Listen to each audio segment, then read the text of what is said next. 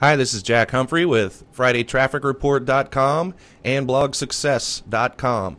And I'm on my blog because I've had some readers asking about this little green box underneath all of my posts.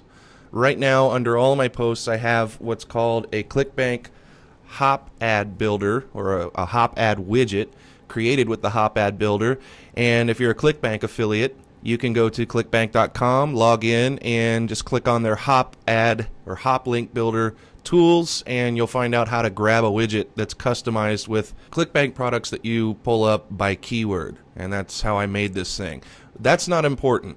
You can put anything here in the bottom of your post. The problem is I'm not a real super techie. A lot of people assume that I am, but I'm not. I've never programmed anything in my life, and I'd rather stay away from code as much as possible, which is true for most people, which is why I'm making this video.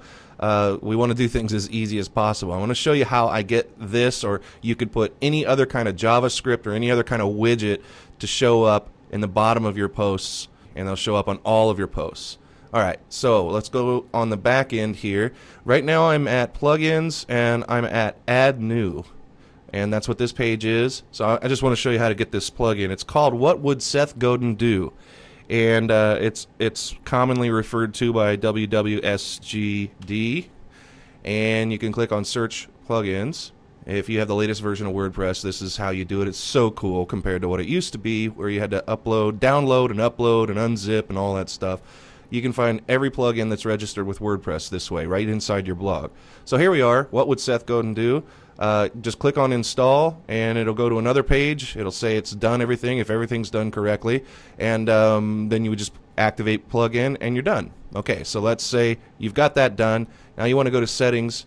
Since you've activated What Would Seth Godin Do, WWSGD should be in your settings list right here, and you just click on that to get to the settings. And what this was actually intended to do when it was created was to show visitors, new visitors, a different message than a message that you would show repeat visitors.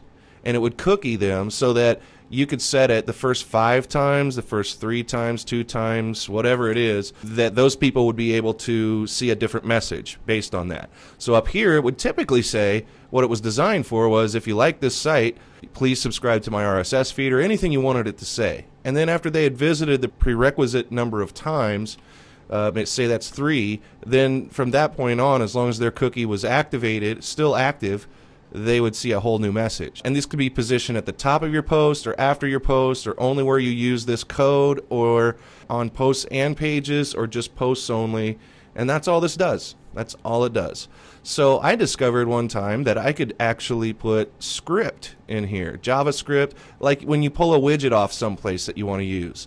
Of any kind of JavaScript at least. I don't know what else might work in here. I know HTML works in here as well, so you can put any kind of HTML code in here. You could put your subscription form in here. You could put a picture of affiliate products. You could put affiliate links in here. What I've decided to do is kind of like that. Remember that I've got this little green box here. These are all affiliate links. This is all ClickBank products. So that's what I wanted to have there, and I'm using What Would Seth Godin Do to do it. And I just, instead of having this whole feature of what they see the first 3 times they come and what they see after the 3rd time or on the 4th time that they come, I just put the script in both boxes, rendering this moot. You don't even have to have a number in here. You could have 0, and they're still going to always see the same thing. So that's how I did the box. I used What Would Seth Godin Do? It's a plugin that's free and available through your own blog. Just go to plugins, add new, type in WWSGD, and download that plugin.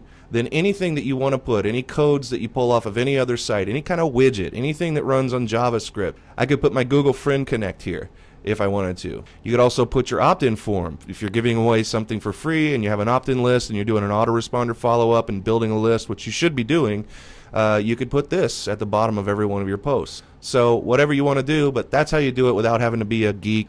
If you want to learn more about blogging and getting popular on the web, getting great search engine rankings, things like that, just come to FridayTrafficReport.com and take a read. It's all free.